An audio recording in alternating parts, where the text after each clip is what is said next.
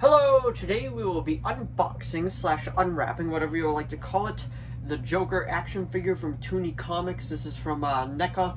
I saw the design of this and absolutely loved it, so I decided to pick it up. It was only $10. I got it from my local, I believe it was Walmart. And if you have this figure, let me know what you think of it down in the comments below. And this is going to be just an unboxing slash a review for the figure as a whole. So anyway, without further ado, shall we begin?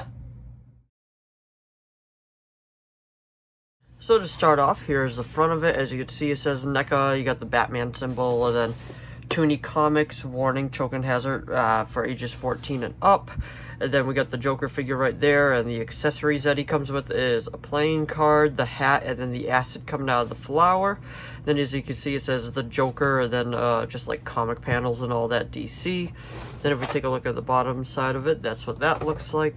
The side of it, the other side of it. Then the back, he does come with a backdrop if you decide to use it. I usually don't, because I think I'm just going to display him next to my comic books, but it's still a pretty cool figure nonetheless. And as you can see, it says Toony Comics, DC, Kaboom, and then you can cut out the backdrop and all that. You got the Ferris wheel, the roller coaster, just the abandoned funhouse as a whole, which is actually really, really cool. Yeah, I'm looking forward to unboxing this figure because honestly it looks like a really great figure. But anyway, let's get out of its packaging, shall we? And this isn't the only figure that I have to do an unboxing as well. I also got a Black Adam that I got on Prime Day, and I can't wait to unbox that one as well. But let's get out of its packaging the best that we can.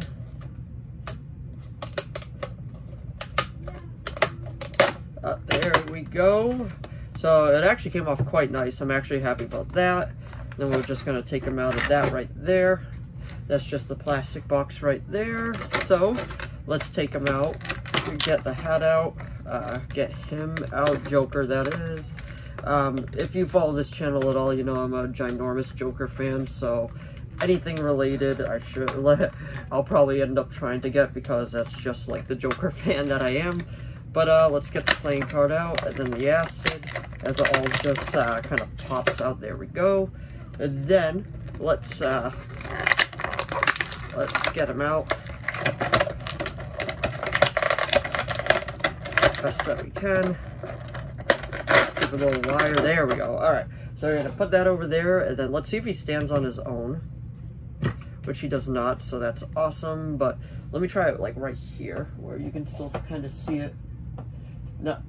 Okay, it looks like he's going to need something to stand with, which is okay. We'll figure out something for that, but this is everything that he comes with, so I'm going to flip the camera around so we can get a better look at him. So this is what it looks like. We got the Joker figure right there, the hat, and then the acid, and then the playing card. If we take a look at the back of him, that's what it looks like. Sadly, he does not stand on his own, so that is a little disappointing, but I think I got an idea because I think, honestly, I'm just going to put him right up there where that big empty spot is next to Batman Nightfall, so that should be all right. But anyway, that's what it looks like, just like that. And then the hat, which is pretty cool. Hopefully it sticks on his head. It looks like it's made to fit inside his head, so that should be good. And then we got the little acid that comes out that goes into the flower. And then we got the Joker playing card, which says J on one side and it's just red on the other. So let's get them all set up, shall we? Alrighty, so we'll put the acid in there best that we can. Stuff isn't really molded to fit in perfectly, but I guess if we can just get it somewhat without breaking it, which seems like that's going to be a bit of a difficult situation, because why would it want to fit in? There we go, trial and error. If this takes forever, I'll probably just end up speeding up this part of the video. You see me struggling in fast motion. All right, so that's not going to go in perfectly, but the hat, let's try the hat.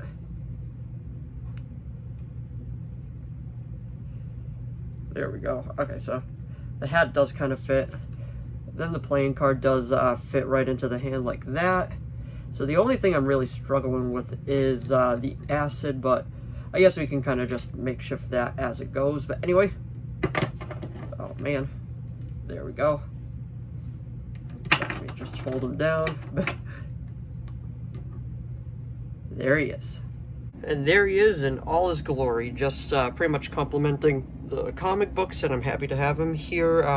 I did eventually get that in the little acid, but it did end up breaking a little bit, but I'm still happy to have him in this any Joker figure I do want as part of my collection. But anyway, there he is amongst all the DC comic books.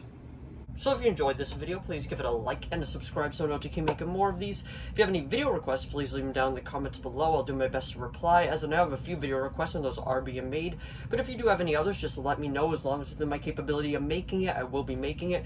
And if you have this Joker figure, let me know what you thought of it down in the comments below. Sadly, the acid did kind of break for me. As you could see right here, like a piece of it did come off, and it kind of worked out better that way because now the acid actually fits into his flower. So I guess it is what it is. But anyway, thanks for watching as always, and I'll see all of you in the next video. Bye!